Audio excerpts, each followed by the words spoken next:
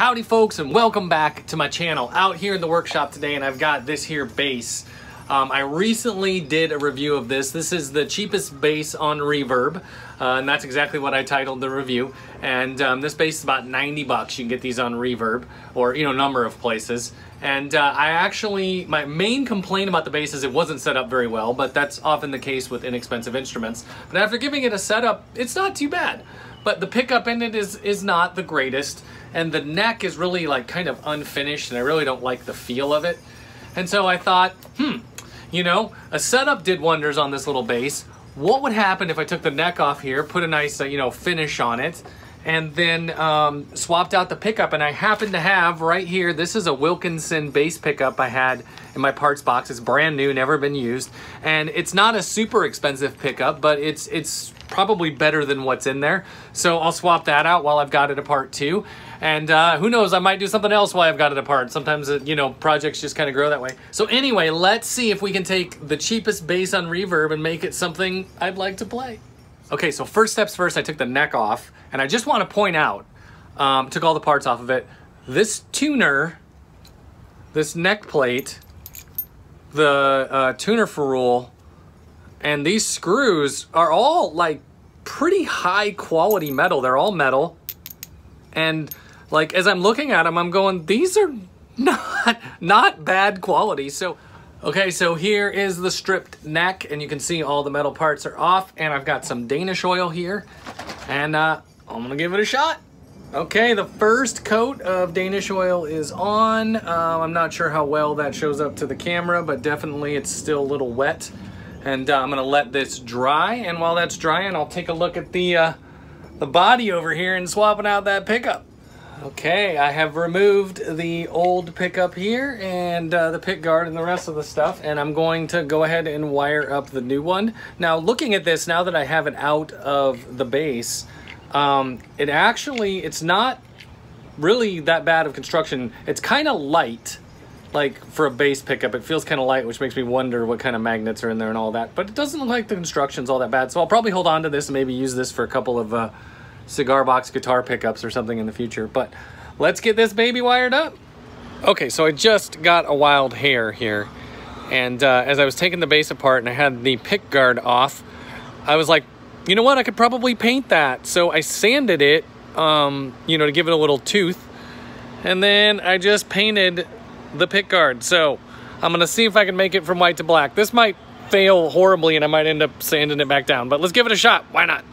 Okay, so the oil has soaked in here, and I'm not sure how well it's gonna show up, but like for me sitting here, the grain, I can see so much more of the grain here, like in the fretboard and then even on the back of the neck, and it feels so much better than that like rough wood you had before. So this is a step in the right direction. So I might have to do another coat here. Looks like it's fairly dry. And then also on the body here, I've got the new pickup installed. Not sure how well you can see that, but I got the new pickup installed. Obviously I need the pick guard to put the whole thing back together, but seems to be coming right along. So waiting for the paint to dry. Okay, folks, so I got another crazy idea. I was looking at the neck with all the finishing, and I was like, you know what? What if I just paint the headstock black? So I masked it off, and I'm giving it a coat of black. And meanwhile, I got another coat there on the pick guard. So we'll have a matching pick guard and headstock when I'm done, hopefully. We'll see. Okay, so one other little touch I added here after I got the black paint on, I had this little water slide decal from one of the previous kits I did, and I put that on there. So it's a cheapo now. All right, it's time to put a coat of clear on here, and this baby should be ready to go. Okay, so while the neck is drying, I went ahead and put the body back together. So you can see the pick guard is on, the pickup is in, all the trim pieces are back on, got the strings all kind of tied up here to keep them out of the way. And the next thing is I need the neck, and I will bolt the neck on here and we'll see what we got. Okay, so the neck is about ready here. So, by the way, I feel like I've been out here a long time. I've been out here for several hours working on this thing, but to be honest, most of the time has been waiting for paint to dry. But anyway, so I got the hardware back on there on the neck. You can see that nice sheen on the fretboard, hopefully. And then on the back of the neck, it looks really good. Now my masking tape wasn't as great as it should have been here. So you can see there's a couple spots where there you go, there's one there too, where the paint kind of went over my masking tape. So that's okay. Eventually I can just come back and take a little sandpaper, sand that down, and then re-oil it. But overall, it looks really nice. The neck looks really good. So last step was put this baby together. Okay, here we are with the completed product. So you can see, I really like this aesthetic with the black and yellow. It's kind of got like a bumblebee sort of a vibe or something. But overall, we see that cheapo logo on the headstock. We see everything back together, the Wilkinson pickup there.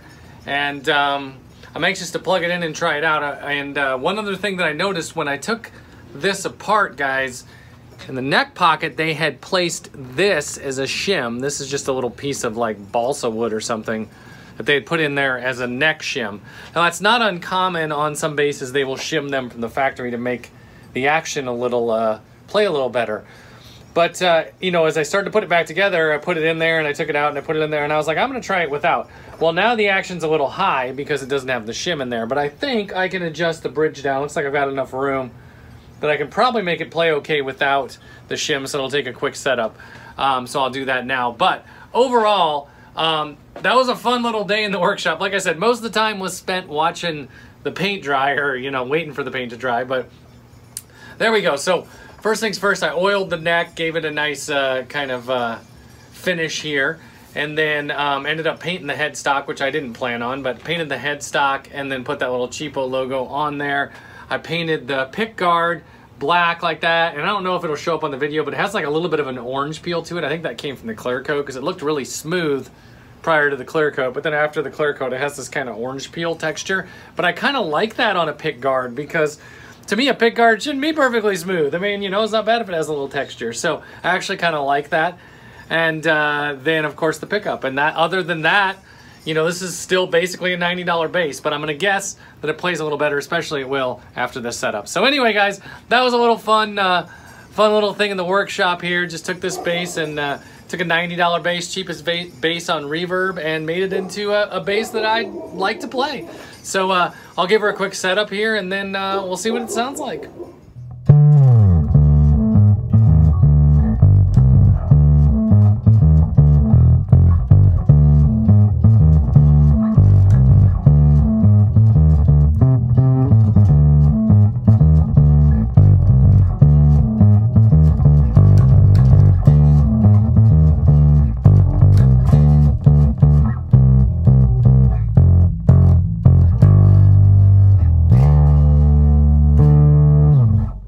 And folks, if you like what I do in these videos, why don't you go ahead and hit that subscribe button below. This channel is all about musical miscellany.